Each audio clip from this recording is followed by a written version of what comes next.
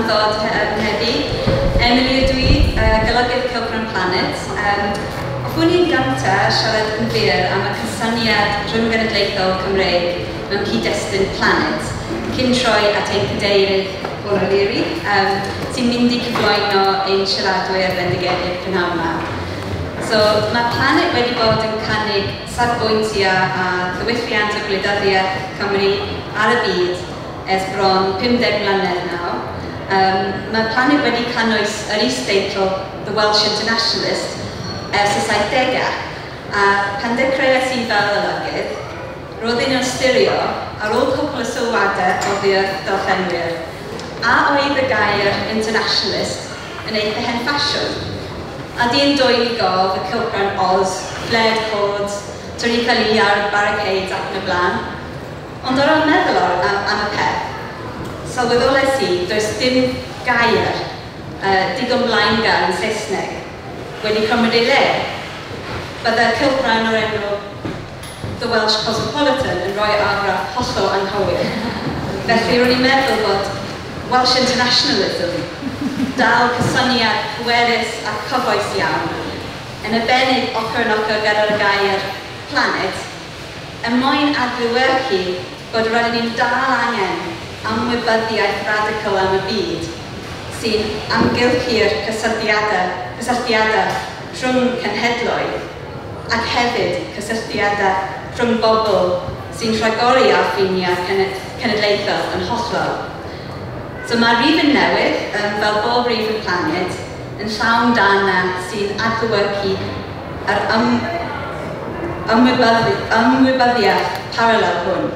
So enghraifft, mae'n un erthygl o'r enw Cyda'r, More Than a Canary in a Coal Mine, mae Sarah Penrhyn Jones yn myfyrio ar Cyda'r, yr ynys genedl yn y môr tawel, sy'n wynebu ffoddiant llwyr oherwydd newid hinsawdd, a sut mae ein synwyr o gyfiawnder byd-eang yn cael ei ffrwyno pan fyddwn ond yn cydnabod y cymunedau hyn sy'n byw ar atolau yn cyd-destun rybyddion a hyn ar allai digwydd i wledydd mwy pwerus. So mewn erthygl arall, mae llyn gwrynwyr yn adrodd straeon o Gymru ac o dradoddiadau anol-ddiwylliannol a pholisi, gan chwilio am cysylltiadau cymhleth rhwng y dau ddiwylliant, cloddio, y mae'n myffurio ehangach am y cymhlethdod yn fudo a beth yw ystyr bod yn ffrodorol ledled y byd. Hefyd ydych yn gallu darllen adolygiad llyfrau sy'n edrych ar y cysylltiadau rhwng cenhedloedd sy'n agos a fer, gan gynnwys Wales, England's Colony, gan Martin Jones, a casgliad o straeon o cenhedlaeth a gwmpas Ewrop. Fi'n annog pawb yma pori trwy'r Planet ar ôl y digwyddiad o'r un stondyn ni sy'n yn y cornel yna, a cefnogi Cylchgrawn Cymreig trwy ystyrio prynu copi, wrth gwrs. Ac hefyd, mae rhaid i fi dweud bod cynnig arbennig a copi y single a llanysgrifiadau Planet heddi. So, o ran ffilmio, bydd fy nghydweithwyr Hywel draw fyna yn ffilmio'r digwyddiad hon, a bydd y ffilm yn cael ei gyhoeddi ar ein gwefan yn fuan. Byddai'n na'n troi at Paul. Diolch yn fawr iawn, Paul. Diolch yn fawr. Diolch yn fawr, Emily. Mae'n bleser mawr cael cadeirydd sesiwn hwn ar rhyng-genedlaetholdeb Cymreig yn yr unfed ganrif ar hugain. Ac fel oedd Emily yn siarad fanna, rhywbeth wnaeth taro fi, wrth gwrs, oedd y cyffau diweddar o bobl yn glanio ar y neuadd, ar y lleiad, mae'n ddrwg gen i. Ac wrth gwrs, fe ddaeth sefydlu Cylchgrawn Planet rai blynyddoedd ar ôl hynny. Felly, mewn ffordd, dyn ni'n gallu meddwl am sut dyn ni wedi newid ein ffordd o feddwl am y planet. Ond dyna'r cyfan dwi eisiau dweud, dwi yma i gyflwyno ein siaradwyr. Ac mewn gwirionedd, gwaith hawdd iawn yw cyflwyno ddau siaradwyr heddiw.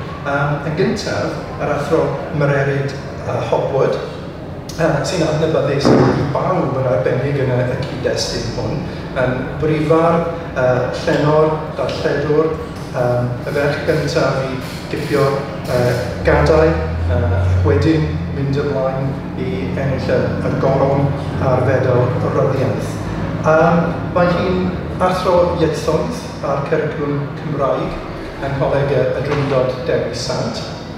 Ac efallai bod I chefndir hi mewn ieithoedd hefyd yn ffactor mewn rhyng-genedlaetholdeb.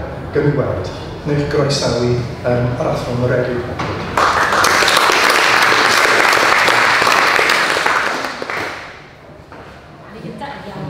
Diolch yn fawr am y gwahoddiad. Dwi'n falch iawn bod chi ddim wedi disodli'r teitl. Dwi wrth y modd Planet the Welsh Internationalist. Dau beth mor hyfryd o 3 pheth yn dod ynghyd. A fyna lecen I ddechrau. Bydd Emily o fi'n trafod y gair rhyng-genedlaetholdeb. Dwi'n synnu bod chi'n achos dwi'n ddim y peth mwyaf deniadol ar bwyster I fi gael dweud y gwir. Ond mae'r opsiynau gyfieithu'n ddiddorol. Beth arall allan ei fod? Cyd-wladolrwydd falle yn un opsiwn. A pan ych chi'n edrych yn hofnod geiriadur Mhrifysgol Cymru o dan cyd-wladol, ych chi'n cael rhyng-wladol yn cyd-berthyn I nifer o genhedloedd, ond hefyd yn ddiddorol iawn dan yr un cofnod y gair cyd-wladol, sef fellow countryman, sy'n eitha pell o gyd-wladol fel international ar un olwg. Y drafferth gyda'r ebs a'r igs a'r x a'r fwyds fel yr isms a'r x yn Saesneg yw I bod nhw gyd yn lletwydd doed a ddel. Ond mae gwahaniaeth mawr rhwng a cyd, dos e?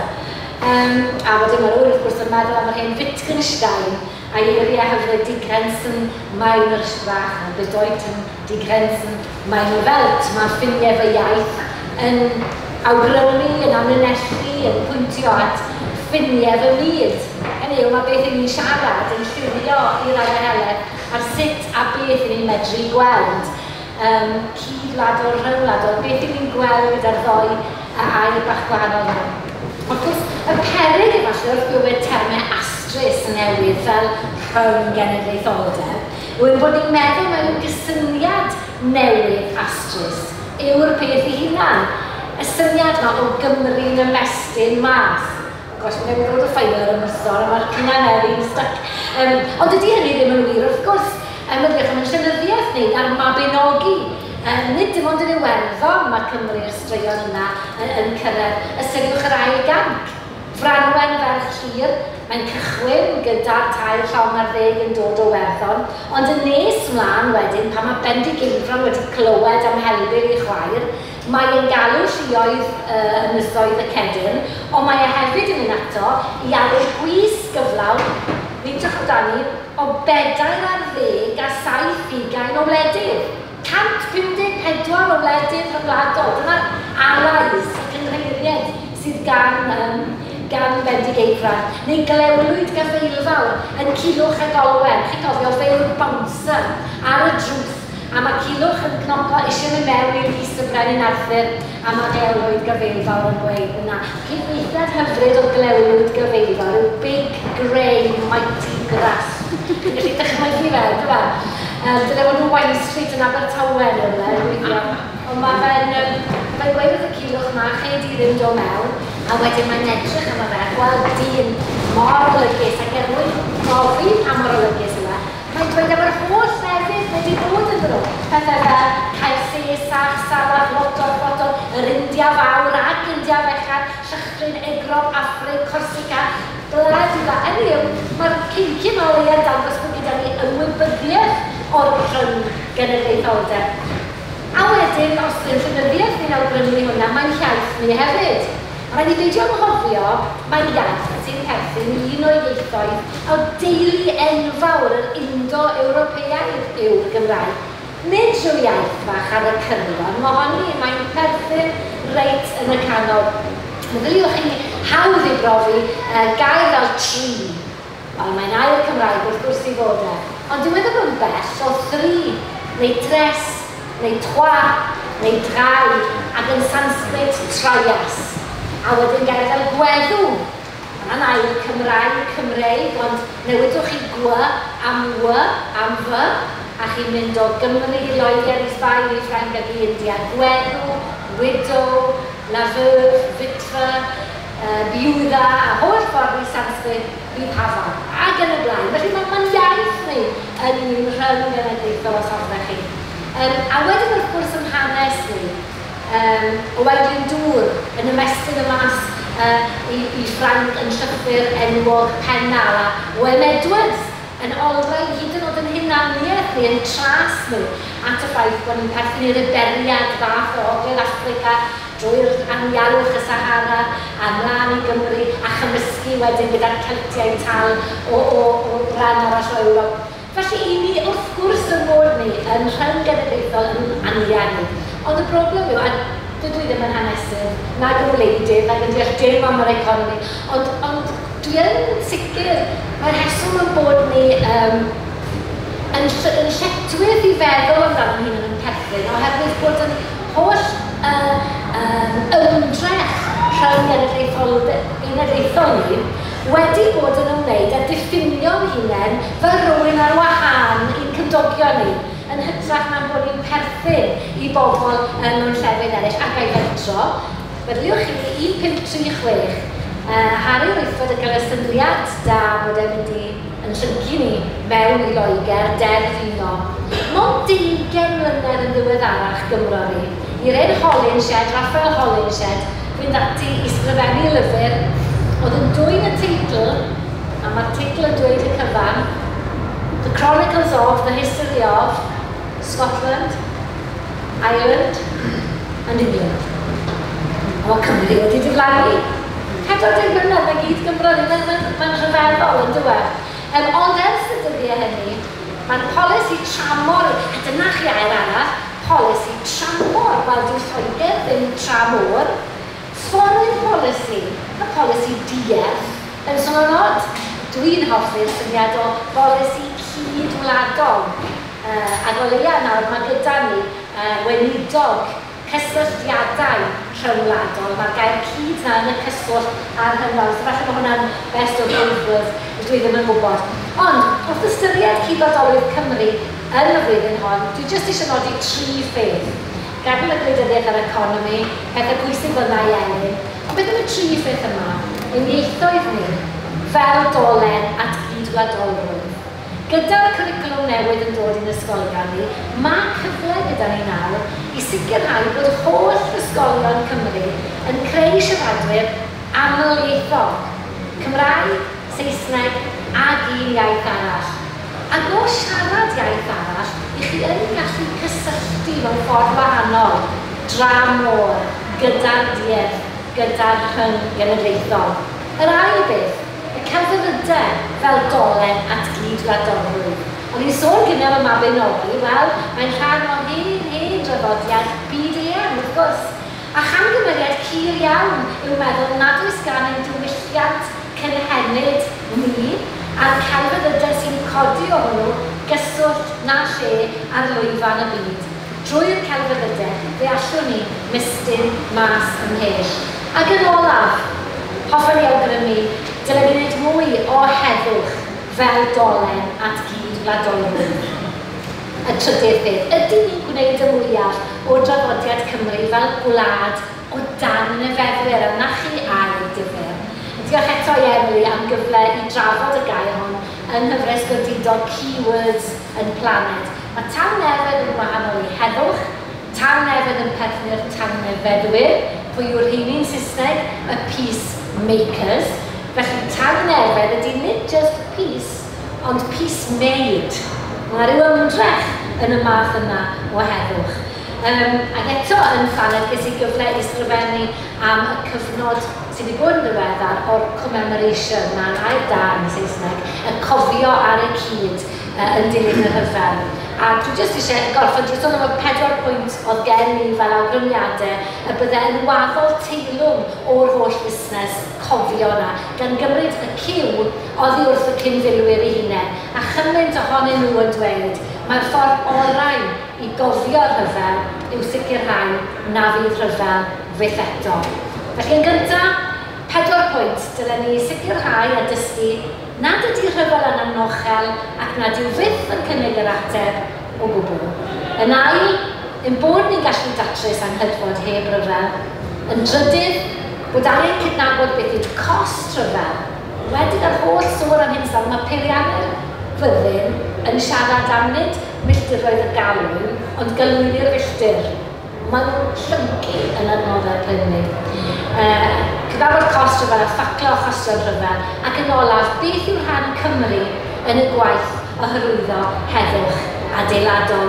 Mae o nawr, achos amser hyn blwyddyn nesaf, byddwn ni yn Rhegaron, yng nghysgod cerfyn y rhyfeddol Henry Richard, yr apostol heddwch. Fe, y Cymro hwn, gyflwynodd ar lwyfan y byd y gair cyflafareddu. Mae'n air anodd yn diwedd, arbitration, ond mae'n air pwysig. Lot o'n i'n dod i Eisteddfod Lenni drwy fynd drwy Blaenau Ffestiniog. Pwy oedd yn dod o Blaenau Ffestiniog? Richard Roberts. Pwy oedd ei ysgrifennydd cyntaf Cymdeithas y Cymod? Gair pwysig arall, reconciliation. Tasganodd ydi hwnna. Ac ymhen tair blynedd byddwn ni'n dathlu canrif oddi ar ei dros 390,000 o fenwod Cymru ar wyddo'r bwysau i ofyn i'r Unol Daleithiau chwarae rhan yng Nghemraeg y Cenhedloedd. Ni'n ystafell neges sefyllus da 1922, menywod Comin Greenaw yn dechrau yng Nghaerdydd. A pe byddech chi wedi bod i babell heddwch y maes hwn, byddech chi wedi gweld pob math o ymgyrchoedd gyda ni. Un ohonyn nhw ni eisiau sefydlu asiantaeth arall gyfeirio arfer Arms Diversification Agency. Ni moyn sefydlu Academi heddwch. A mae yna 105 o flynyddoedd yn ôl, lawnsiwr rhifyn cyntaf y cylchgrawn hyfryd hwn. Chi'n cofio hwn? The Welsh Outlook. David Davies Dina o tu ôl i hwn eto. Hybu'r hyfrydiaeth bell gyrifol a chenedlaetholdeb diwylliannol oedd yn nhw. Cosod cenedlaetholdeb Gymreig mewn cyd-destun rhyngwladol. A beth sy'n hyfryd am yr union gopi hwn, geswch beth yw'r pennawd. Dyma ni. The ideas of a gorsedd reformer. A Myrddin ap Dafydd yn meddwl bod e'n trendy. Meddyliwch chi, mae hwn yn mynd nôl bron i ganrif ag cofiadur y dydd Beria Gwynfa Evans yn sôn am sut oedd eisiau adolygu'r orsedd. Ie, felly chi'n gwybod i ni ar faes, cwbl Gymreig, maes bach, ond mae'n faes cyd-wladol, cyd-wladolrwydd yn ymestyn ohoni, pe byddai ond i ni feddwl am Iolo Morgannwg. Maen nhw wrthi draw yn y pafiliwn nawr. Yn agor y clennydd, dwi'n gobeithio bod teil yn dod. Oedd y Cymro brwd hwn, yn rhyng-wladolwr, yn gyd-wladwr, cyd-wladol. A dyna byddai'r ysbryd hyfryd, yn bod ni gyd yn meddwl o ddifri. Sut allwn ni, am y ganrif nesaf ddod yn gyd-wladwyr cyd-wladol, os yw'n hynny'n gwneud sens. A dyna'r syniadau o gen i.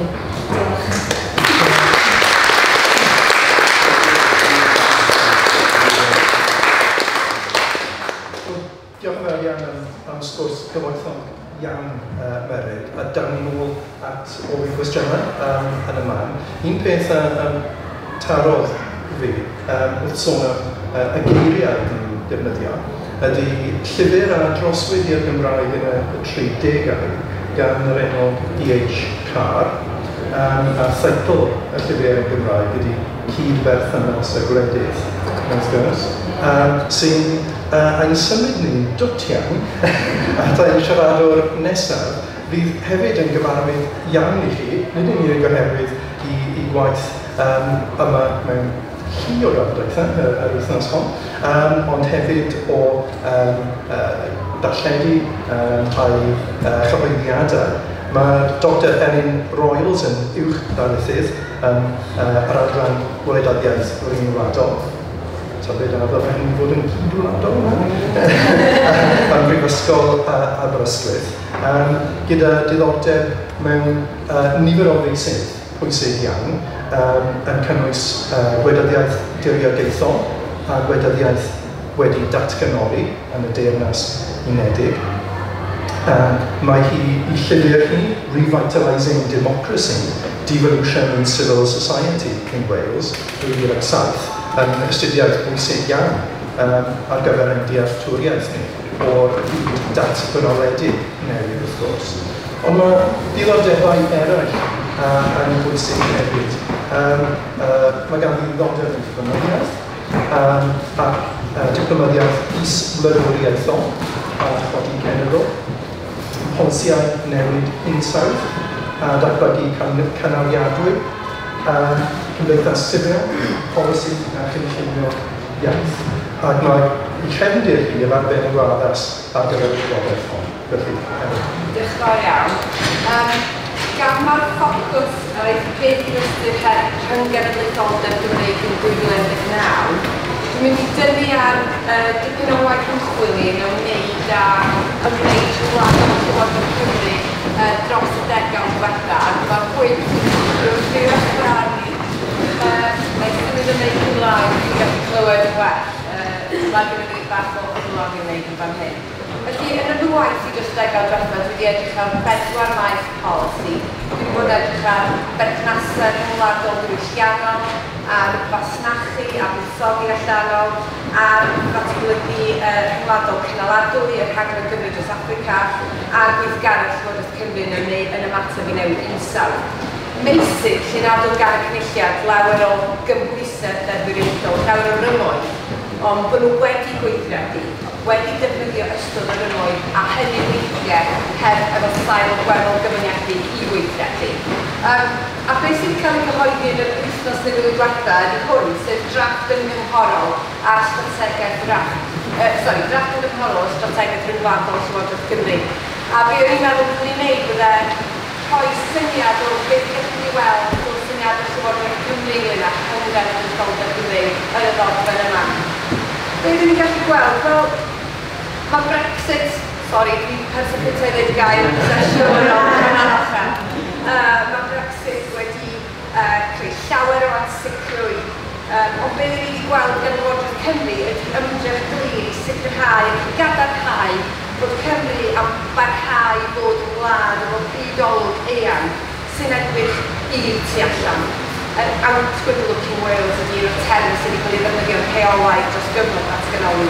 A bod nhw am barhau a gwir ymestyn cysylltiad yn rhyngwladol. Mae'r ddogfen ymgymhorol yma yn bwysleisio 3 nod allweddol, os dwi'n bod siarad am un yn benodol, os dwi'n meddwl bod hwn fwyaf diddorol. Mae'n bwyslais ar ddiwylliant yna, mae'n elfen o bwysleisio'r Gymraeg hefyd.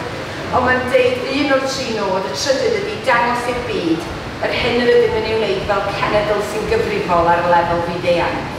A beth sy'n ddiddorol, dwi'n meddwl, yn y cyd-destun yma, ydy bod nhw wedi cael ei dylanwadu ac eisiau datblygu deddf llesiant cenedlaethau'r dyfodol fel rhyw ddeddfwriaeth ganolog i ddatblygu y weledigaeth ryngwladol. Achos yn y ddeddf yna, mae yna nod sy'n dweud bod Cymru fod yn gyfrifol ar lefel fyd-eang. I fod yn genedl sy'n wrth wneud unrhyw beth i wella llesiant economaidd cymdeithasol ac ymgylcheddol a diwylliannol yn ystyried allai gwneud peth o'r fath gyfrannu gadarnhaol at lesiant byd-eang. Felly i raddau gallech chi hawlio bod yna ymdrech glir yma i geisio edrych y byd-eang a'n meddwl am fydd byd-eang ac mae'n atgyfnerthu rhaglen cyd-destun y chi wedi rhoi, dwi'n meddwl. Felly mae'r ymdrechion yn glodwyw, mae'n braf gweld hwn yn y strategaeth. A dwi'n meddwl bod yna rhai enghreifftiol beth sy'n cael ei wneud yn barod yn amlygu y sail a'r cyd-destun ei hun. Un o heina ydy y rhaglen Cymru o Blaid Affrica, neu mae'r ffordd maen nhw'n mynd i ailenwi hyn Cymru ac Affrica. Maen nhw'n cyfeirio ati fel y magwedd Gymreig unigryw at ddatblygu ryngwladol ac cynaladwy ac undod, oherwydd 2 nodwedd yn ei farn nhw. Yr elfen o gyd barch yn y rhaglen a'r elfen o ddwy ochrau. Felly beth sydd wedi digwydd efo'r rhaglen yma ydy, gan nad oes gan Llywodraeth Cymru unrhyw rymoedd mewn datblygu ryngwladol na pholisi tramor, mae'r rhaglen wedi gorfod sicrhau bod unrhyw fydd i wlad arall o fydd i Gymru hefyd. Felly mae'r ddwy ochrau yma mewn ffordd cyfyngiadau rymoedd y cynulliad sydd wedi arwain at greu rhaglen sy'n chwilio am y byd cyffredin. A dwi'n meddwl hwnna'n hynod o ddiddorol. A byddwn ni hefyd yn hawdd bod elfen arall sy'n gosod y rhaglen yma i ddweud. Sef mae'r rhaglen yma pwysleisio llawer ynghylch gweithredu'n lleol. Be dyn ni wedi gweld ydy cymunedau yn gweithio yn y llwyd. 2 ysbyty yn cydweithio. hyn yn gyfan, wel, mae hyn yn wahanol iawn i'r hyn da ni'n gweld mewn rhaglenni datblygu rhyngwladol prif ffrwd, lle mae corfforaethau mawr, mudiadau anllywodraethol mawr, yn gweithio llawer iawn o'r top i lawr. Ond mae gennym ni lot mwy o bwyslais yn fan hyn ar weithio o'r bod i fyny. A mae hynna'n faswch chi'n gallu dadle yn fodol llawer gwell mwyn ymgweru pobl yn y pen draw, mwyn sicrhau bod mwy o bobl yn dod bydd o'r rhaglenni yma. Ychydig iawn wedi cyllid yr rhaglen, ond mae yna sail diddorol iawn ynglŷn â cydweithio, hynny wedi datblygu yn helaeth yn y blynyddoedd dwytha. Mae'n ddiddorol bod nhw eisiau ymrymuso menywod fel nôl newydd yn y rhaglen yma yn arbennig yn Uganda o Soto, a fydd hi'n ddiddorol gweld sut mae hynny'n gweithio, bod nhw'n canolbwyntio ar 2 wlad penodol yn y tro cyntaf. Da ni'n gwybod bod yn yr Alban ati weithio efo Mae'n Lawyn unig yn y rhaglen nhw yn ymwneud yn rhyngwladol, ond mae'r ffocws yn cael ei datblygu fan hyn. Mae yna waith prosiect amgylcheddol, Cymdeithas Sifil ac yn y blaen. Does dim llawer o sylw i newid hinsawdd yn y rhaglen yma, a mae hynna'n eitha diddorol achos falle beth sydd wedi digwydd yn y maes yna ydy bod ni wedi bod yn gryf iawn yn rhyngwladol yn cael llwyfan ar platformer rhyngwladol, ond falle bod y gweithredu mewnol yn gwneud yn cyfiawnhau parhau, bod ni ddim yn llwyddo cymaint ag y gallen ni yng Nghymru i hun.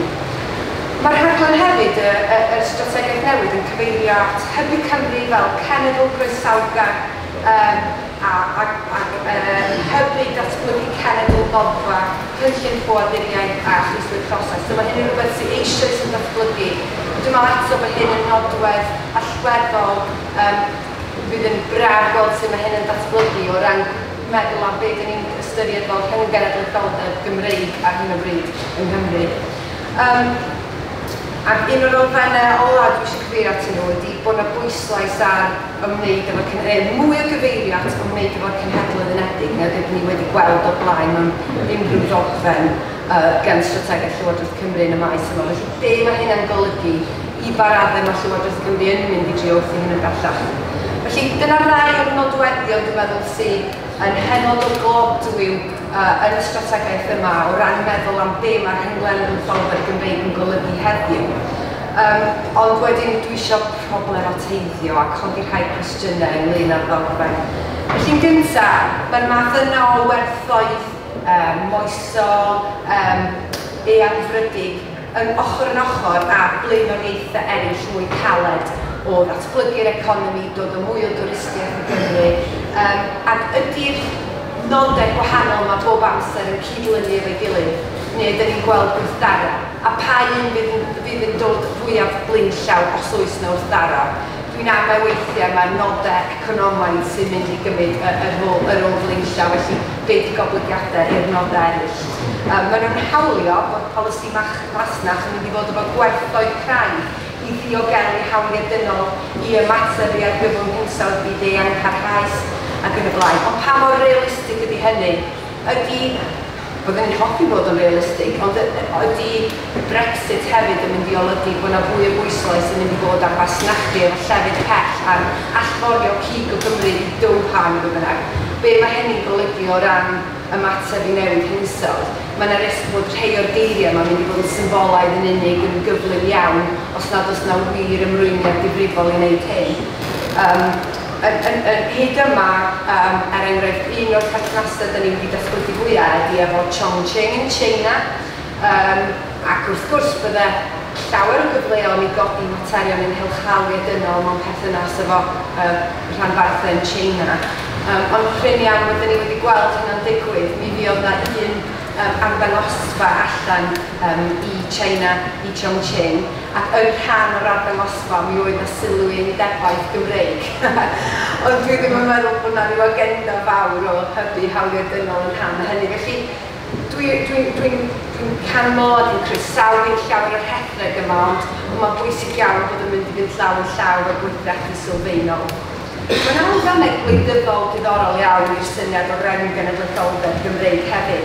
Achos weithiau mae'r syniad o outward-looking Wales, sef yr elfen mwy amlwg da ni wedi gweld hyn a hyn, wedi bod yn bwydo'r tensiwn rhwng y Blaid Lafur a Blaid Cymru Gwleidyddiaeth Datganoledig Cymru, bod y blaid lafur eisiau pwysio i bleisio hynna mwy fel yr un sy'n fwy allblyg yn gwrthgyferbynnu efo Plaid Cymru sy'n bod yn fwy mewnblyg neu dymuno portreadu Plaid Cymru yn y term yna.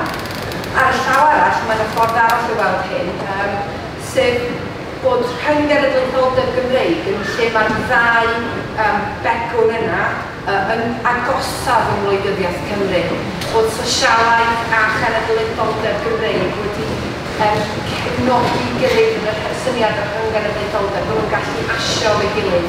Mae gwaith diweddar Beth St Jones sy'n yr adran hanes yn Mhrifysgol Aberystwyth yn trafod y mudiad gwrthwychau ar y Cymru a'r ffordd drwy pobl oedd yn genedlaethol punk yn gallu gweithio hynod agos efo Rydwyr i Gymru, pobl oedd yn gefnir cyfan gwbl wahanol o mewn hynny. Felly mae rhyng-genedlaetholdeb Gymreig hefyd wedi dod i asio cymdeithas mewn rhai ffyrdd diddorol iawn dwi'n meddwl hefyd. Dwi ddim yn hanesydd chwaith, ond dwi eisiau mentro rhai o'r sylwadau dod i ddiwedd y sylwadau, dwi eisiau mentro i ddod hanes. Mae'r strategaeth yn gyfeirio hanes hir a balch o fod yn fawr groesawgar i bobl o bob diwylliant. Ac yn tu hwnt i'r strategaeth yma, dyn ni wedi gweld hanes yn bwydo i ymwneud rhyngwladol Llywodraeth Cymru. Enghraifft wrth ddatblygu gwaith o gwmpas newydd hinsawdd a ddatblygu cynaladwy. Mae'n gyfeirio wedi bod at Cymru fel un o'r genedlaethau cyntaf chwyldro diwydiannol, a bod yn rôl ni yn llyfru yn sgil y chwyldro diwydiannol wedi arwain at gyfrifoldeb rhyngwladol i arwain ar newid hinsawdd. Felly cyfeirio yn ôl at hanes, ac yn yr un modd mi oedd Cymru o Blaid Affrica yn cyfeirio at y hanes hir o ymwneud mewn wledydd eraill yn trio cefnogi mewn wledydd. Felly mae yna naratifau diddorol yna sy'n bwydo y dyletswydd yma, a ni genedl fel Cymru heb lot o'r ymwneud i fod yn ymwneud yn rhyngwladol. Ond fyswn ni'n hoffi herio hyn, a fyswn ni'n hoffi awgrymu, mae gennym ni le i fynd yn bellach i mewn i'n hanes ni. Falle bod strategaeth fel hyn yn amlwg eisiau pwysleisio, bod yn groesawgar ac yn y blaen, ond nid yna'n hanes ni wedi bod bob amser. Mae yna lawer o... Mae'r prosiect Cymru dros heddwch, dwi'n meddwl, yn tynnu sylw llawer o hanesion pwysig diweddar, ond mae yna ochrau llawer mwy tywyll hefyd wedi dod i'r amlwg, ac mae yna fwy o'r hanesion yna i ni i'w cydnabod, i'w hadnabod ac i'w trafod ac i'w gosod nhw'n rhan o hyd-destun hanes ni fel cenedl. Mae Lucy Taylor gweithio yn yr adran efo fi enghraifft o gweithio ar Patagonia, ac yn ei gwaith hi wedi tynnu sylw at bod y Cymru cyntaf yn allan i Patagonia wedi bod yn dystion i hiladdiad y township. Mae'n y gwestiwn wrth gwrs ynglŷn â i baradau y bydde Cymru cynnar wedi gallu gwneud unrhyw beth am hyn, ond ar yr un pryd, mae'n y gwestiynau ynglŷn â bydde nhw wedi gallu gwneud rhywbeth o gwbl, a dydy'r ffordd da ni'n trafod hanes Patagonia falle ddim pwynt yn cydnabod hynna. Felly ni'n feddwl hefyd, dwi'n siŵr bod chi'n gallu feddwl yn eich profiadau chi am wahanol hanesion eraill sy'n fwy tywyll, enillion Cymru o fewn yr ymerodraeth Brydeinig. A sydd yn yr cwmpasu'r hein yn canon naratif i ni, yn gwneud i'n cenedl bach mwy realistig yn gwneud yn ei bryd. Felly, i gloi, byddwn ni hefyd yn hoffi deud bod yna fwy rhyng-genedlaetholdeb Gymreig na gweledigaeth Llywodraeth. Mae gweledigaeth, mae cyfeiriad y Llywodraeth ers datganoli wedi cael ei bwydo'n uniongyrchol gan dylanwad Cymdeithas Sifil.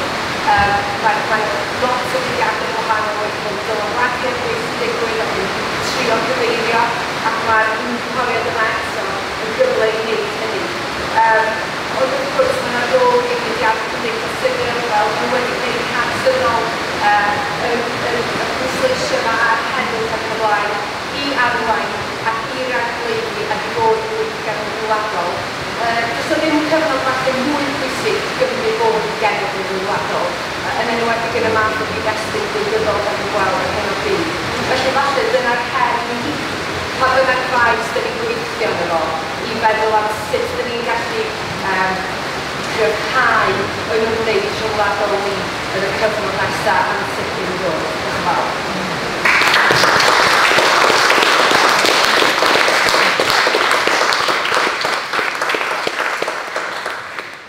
Diolch yn fawr iawn Elin am sgwrs dreifgar iawn ac yn frwydro yn erbyn yr elfennau yn ogystal. Dwi'n credu bod llawer o gwestiynau yn codi o'r ddwy sgwrs sy'n dangos pan mor gyfoethol ydy ar ddwy. Fel hanesydd, ni'n mynd i wneud un pwynt yn ymwneud hanes, ac yn falch i glywed yn y gwirionedd bod na ymwybyddiaeth bod yn defnydd o hanes yn gallu bod weithiau'n gamarweinio am y gorffennol. Dwi'n gwneud ymchwil ar drais ethnig yn Nghymru sy'n dangos nad cenedl groesawgar ydy Cymru wastad wedi bod, ond angen yn union yn y gwybod deall y cyd-destun ar gyfer hynny. Ond efallai dyma'r amser i agor o beth i fyny i bobl yn y lleidfa. I weld os gandych chi sylwadau neu gwestiynau hoffech chi i gofyn.